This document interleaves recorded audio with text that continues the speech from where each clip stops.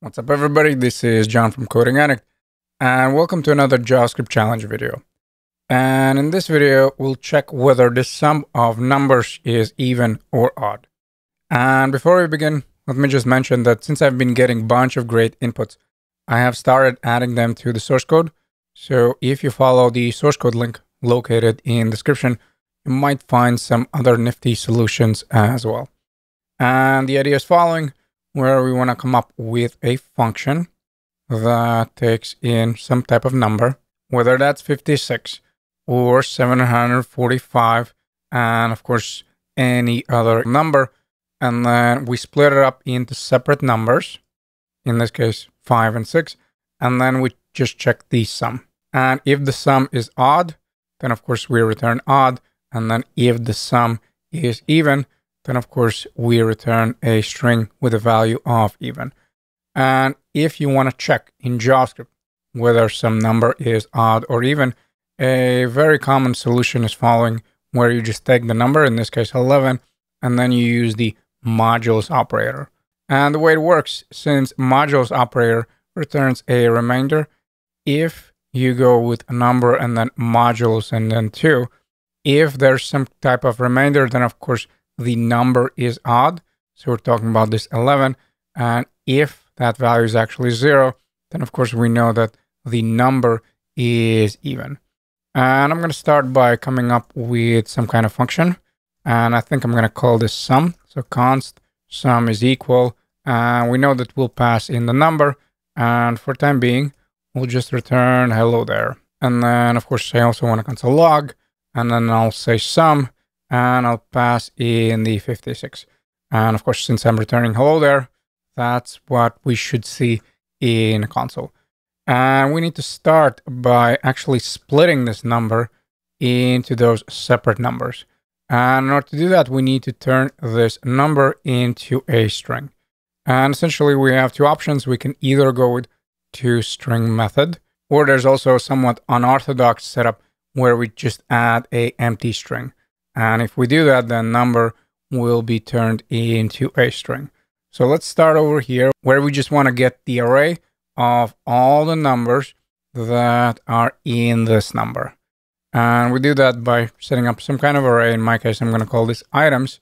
And I want to go with spread operator, because that's how we can split up a string into separate values. So we go here with ... But then before we do anything, of course, we need to turn that number into a string.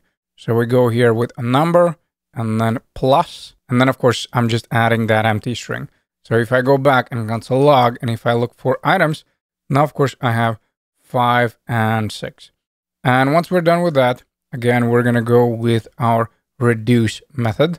And for starters, I'll set this up as a variable and return that variable. But of course, you can guess that eventually we'll shorten this up. So let's go here with items and then reduce. And again, we need to pass in the callback function and some kind of initial value.